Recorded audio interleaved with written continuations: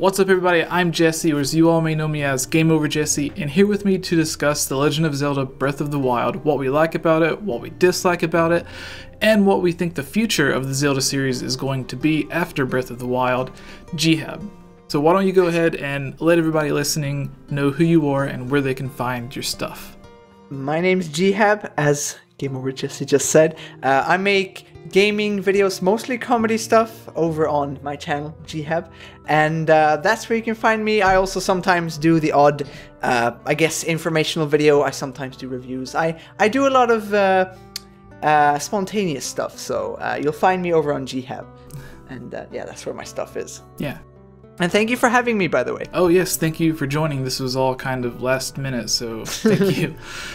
So we're going to begin talking about what we liked about The Legend of Zelda before we get everybody hating in the comments on what we don't like about the game, because it's been kind of odd. I know, like with the last few home console Zelda releases, everyone had kind of differing opinions on it. Like with Skyward Sword, For sure. some people some people may have liked the story but couldn't get past the motion controls. Twilight Princess wasn't really their thing. But with Breath of the Wild, it's been getting 10s, and like the lowest score that it gets is still a 9 or an 8 all across the board. So with this game, it seems almost everybody. Yeah, I feel like on the internet, people don't like, as soon as it's a game they like and you say anything negative about it, they get super defensive about it. But, you know, you just gotta understand that pretty much all game opinions are subjective. And with The Legend of Zelda, like everything we say here, you know, you may love it, you may absolutely think it's the worst, something that we like, but, with this game, I think it's just the general quality that shines through, and I think that's why we're gonna have to go more in depth about it later, but yeah. There's a lot of stuff that makes this game so great, I guess. Yeah, and we'll begin talking about what exactly we think makes it so great. So to kind of make this as quick as possible, because I'm sure we could talk about hundreds of things that we like about this game, so let's keep it to a small 3 to 5 list. So, your first impressions of this game. You played this game at events before the release, correct? Yes, I did actually. It's funny that you should say that, because I was thinking about that the other day. Is it okay if I start talking about it? Yes. Okay, so basically I played it at a event February 3rd, so that's literally a month before the game released. And my first impressions were actually not the best. Wow. First of all, yeah, I was actually the TVs they had at that event were not very good. They were very washed out, very unsharp, and just they were not very well, like they didn't even represent the colors accurately or anything. Yeah. So first impressions were that it looked very ugly. We weren't playing the final code either, so the game ran very poorly. And I had a very hard time adjusting to the controls because they were very new to me. And even when I first bought the game when it came out, it felt different to me. And but when I actually got my hands on it, like for March 3rd, when I first played it, I don't know, it felt different when you run up to that like little hill, and you know, you see the intro screen, the music plays. I can't help but smile every time I see that. It's just, I don't know, it showcases you what you're about to get. You're about to get this open world experience. And the second time, like when I actually had the game at home, I played it, it felt different. It felt way more polished, because when I went to the event, I tried to hype myself down as much as possible so I could get as good of an opinion on everything I did, you know, as possible. But my first impressions the first time I played it were actually a bit more on the negative side, I guess. Alright, and that was due to, as you mentioned, the TVs weren't properly set up, the final build that they were using wasn't working as well as it should have. And was this on the Wii U or the Switch when you were playing? It was on the Switch. We were playing on the Switch. Alright, so with my first impression, you mentioned like when you run up to the hill and it kind of pans out and you can see how huge this world in front of you is. Yeah. It looks absolutely gigantic, but the thing that you don't realize is there's still a world almost half that size that's behind you that you're also not seeing during that pan out. I remember when I realized that as I was playing, I was like, wait a minute, there's something behind the Great Plateau as well. Like Yes. you don't even get to see that stuff. Yeah. It's absolutely amazing. Like when you actually realize how big the world really is. Yeah, when you see that shot, you're looking at Death Mountain, Hyrule Castle, and like a huge forest, trees, everything else, giant hills everywhere. But there's still like mountains and everything south of the Great Plateau. So the entire scope of this game is pretty crazy, and I think a problem that a lot of people might have thought about going into the game, but especially with Nintendo, it being one of the first games they've actually done this size, is that it was going to be kind of empty and not fleshed out everywhere. But one of the things that I liked about it is everywhere you go, like I think there's 900 Korok seeds that you can get. So literally everywhere you go, you can think you're lost, but if you just keep going in that direction, you'll come across a shrine. Maybe there's a hidden village or town, some towers that you can climb up and see everything on the map. Just everything in this game. If you think you're lost or you're not close to anything and you need to head somewhere else, if you just keep going in the direction you're going to find something. Yeah, that's one of the best points. I mean, we were talking about before, you know, it getting such high scores, and I think this is the reason why it gets such high scores is just like because of this. Because I mean, I love, let's take up The Witcher 3 as an example. I love that game. I absolutely adore it. Yeah. Previously, this was my favorite open world, as in like how it looked, how it felt, where you could go and everything, and how I felt the exploring worked. Zelda takes the cake for me now. It's the top one for me because in other RPG games, there's always, you know, I guess you could call it the filler, as in traveling and everything, and, you know, you could call it less exciting, you know. But the thing that Zelda does, that I feel like no other open world game really has done it, is this whole freedom, is how, like, you get sidetracked all the time, but it becomes a part of your adventure. It becomes a part of the journey. You're like, oh, so I'm moving to the city, but it's not just, you know, you're not just walking there. It's something's going to happen on the way. You're probably going to run into people. You're probably going to find an interesting quest, a shrine, and everything's interesting to do, and it sort of happens naturally. It's not that like the game tells you to do this. It sort of leads you into it, but it doesn't force you to do it, and everything feels like a choice, and you make your own journey throughout the game. Yeah. And it just feels so natural. It works so well. And I think that's why it's a big selling point for the game. And they really mean it when they say that it's completely free and you can play it any way you want. Yeah, you really can. I kind of like how they used open air instead of open world whenever they were first promoting it. Because with open world, I think about like Skyrim and The Witcher, and you're kind of stuck on the world itself. Like you can go on the water, the land, and everything. But in this, I think what they meant by the open air concept is when you're traveling from one point to another, you're not just traveling on the land itself. You're traveling through the air by paragliding or climbing up a mountain and jumping off or something like that. So I think that's what they meant by open air. Yeah, the paraglider is way I mean, it seems like just an obvious item to have there, but I think it's way more important than people think, because you know, it gives you sort of like a because in other games, let's say Skyrim, you know, if you climb up a mountain, you're up on the mountain, then you're gonna have to get down. You know? I mean, I know what you're thinking. You're gonna get on your horse and just like, you know, go up the mountain on the rocks, like you do with all those glitches. But in Zelda, it's like, you get up on this mountain, you get a great view, you can find a bunch of shrines and a bunch of probably monster camps and everything. But then, like, it's not like it's going to be like, oh, you know, now I have to go down all the way. You just jump off and you just fly away, you know. And it's, I don't know, I just think it's such a good way of doing it. It gives you, I don't know, it gives you a reason to climb places. It gives you a reason to explore more, because you're like, it's going to, I don't know, there's always a fluidity to your exploring. And I love that.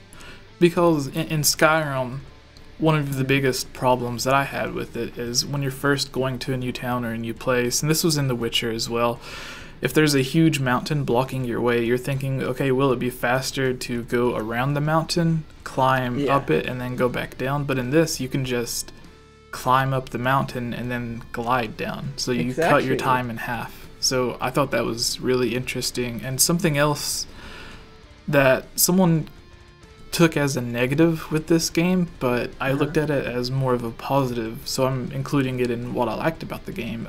But before we get there, because this kind of ties into it, which Zelda game would you compare Breath of the Wild to the most? Because we know, like, if you look at the Temple of Time, obviously it looks identical to the one from Ocarina of Time. Exactly. The Hyrule Castle looks like it was plucked out of Twilight Princess. So there's all of these different connections to all of the past games. But when you were actually able to play through it, what Zelda game did it remind you of the most?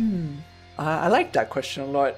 That's a very hard one, because gameplay-wise, I can't say it compares to any really. I feel like there's bits of every Zelda game in there. I can see every Zelda game. Like the combat, I feel is it comes a lot from like Wind Waker. There's like a lot of the same effects when you hit enemies and stuff, but they've expanded upon it. And the art style is also sort of like Wind Waker, Skyward Sword-ish, but like more advanced. But then the general overworld, you know, all the art styles and everything for the houses, and you know how everything's built is a lot of like Twilight Princess. I can't pin down a single Zelda game for that. There's just, and like then you have all the fire rods and all the items and everything, which sort of reminds me of A Link to the Past, with all the, you know, expansive items and everything, and how, you know, you sort of get them just by exploring. And I don't know, like I can't put my finger on a specific one that would remind me of Breath of the Wild the most. It's a really difficult question to answer, I think. Yeah, with me, this question kind of came up because yesterday I made a tweet saying something like, what is... I forgot which tweet it was, but it was something like, what was the hardest thing, puzzle, or enemy that you've come across, or what do you like the most or dislike the most about Breath of the Wild? And somebody was complaining that the main story was too short. And I said, well, I think this game mostly compares to Majora's Mask in the sense that the direct story is you go to each side of the world, in this case Hyrule, but in Majora's Mask it's Termina. And there are the 4 main dungeons with the 4 main bosses. And then once you beat all of them, you can go to the final boss and get the true ending, which in Breath of the Wild, it's fighting Ganon at Hyrule Castle. In Majora's Mask, it's fighting Majora on the moon, or wherever the crazy dimension that he takes you to is. So then again, I think the true ending doesn't come from beating all the divine beasts, does it?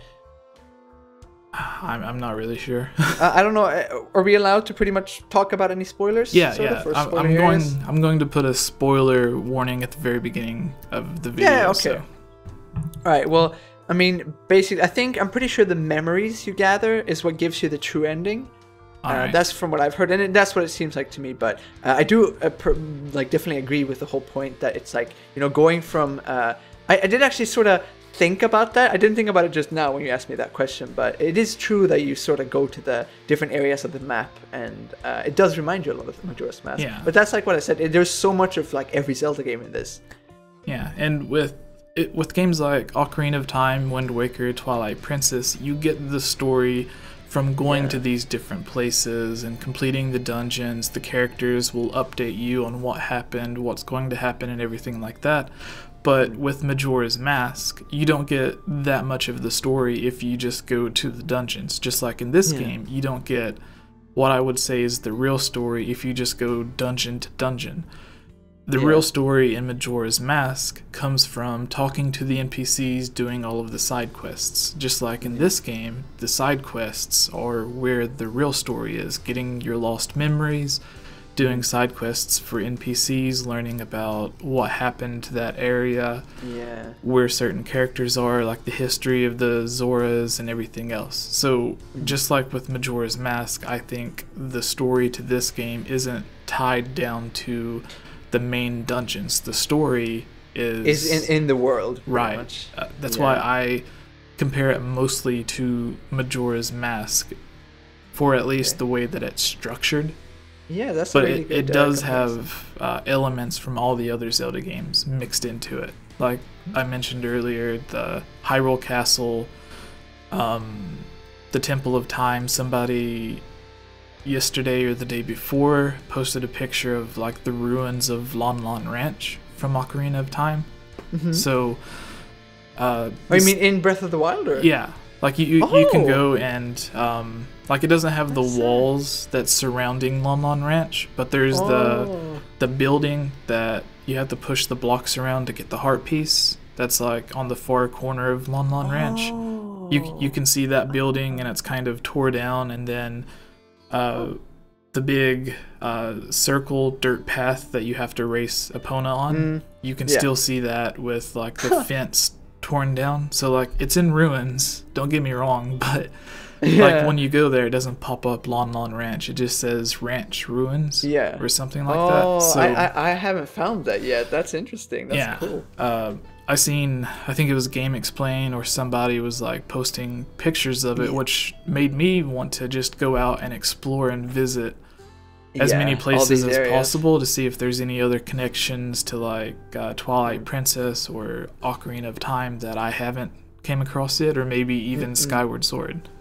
Yeah, I mean, while we're still on the topic of what we liked and stuff, because, I mean, I have some points about the story I want to say later when we talk about stuff we didn't like and everything, but I do love, like what you said, I do love the little, like, sort of hints and Easter eggs they put, like, to older Zelda games when you just go out and explore, and you find so many of these things that, like, sort of remind you of older Zelda games, and just, I don't know, I can't put my finger on it, but they just perfectly nailed the exploring in this game. Like, to me, I've played video games since I was 3 years old. That's a long time. I'm 19 now, and I've never put so much time in a game because it just keeps me engaged from play session to play session. There's always something I want to do, I always want to explore, and this world, like you said before, it's the story is told through the world. You know, you roam around on your horse and you see all these ruins of guardians, and you can sort of you really get a story told from you just from exploring, and like you said, talking to NPCs. Some of them tell you old legends. Some of them even give you mini cutscenes just by listening to them. I've gotten like someone singing a song for me that basically gave me a little cutscene, and I was surprised. You know, that this is just hidden in side quests. You know, you don't even have to see this, and it really rewards your exploring with more and more information on the world, more and more just fun. Like I love how the game doesn't need to reward you with weapons or armor or gear. Like you're content with the experience you get. Yeah. That's like the reward itself, and that's something I've never really felt from a game before. Yeah, and we were talking, this is going to be the last thing that I mentioned about what I like about it. I mean, as I said earlier, I could make a list of hundreds of different things that I like about it, but just to keep this short, this will be the last thing that I like, and then you can give the final thing that you like and we can move on. Yes.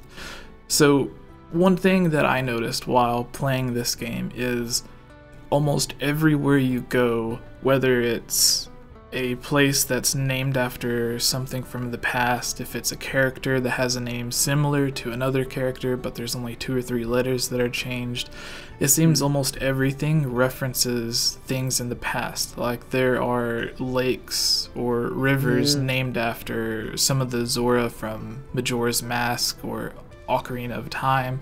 Yeah, there's like Tingle isn't in the game, or if he is, I haven't came across him yet, but to the very east of the map there's a shrine on an island called Tingle Island. Tingle Island, yeah. And it just has the L and E flipped at the end of it. The Happy Mask Salesman is not in this game, but there is a Happy Mask Salesman. Oh, I haven't found him yet. That's cool. Yeah, so you know, it's not the one from Ocarina of Time, Majora's Mask that everybody thinks, but there's a character that looks completely different, and you could make the argument that he's just wearing a mask or whatever. But he looks kind of like someone you would expect to be into all of the little creepy stuff in the world. He's basically a fan of the monsters. You go to him and you... Oh, yeah, I know which one. Yeah, okay, I know which one you're talking about. You trade in all of your monster parts for money that he just calls Mon, and then you can spend it on stuff. Some of the things that you can spend it on is different masks, and the masks, just like in Majora's Mask, have different abilities to where if you put them on, like if you put on a Bokoblin mask, then the Bokoblin will think you're one of them and they won't attack you.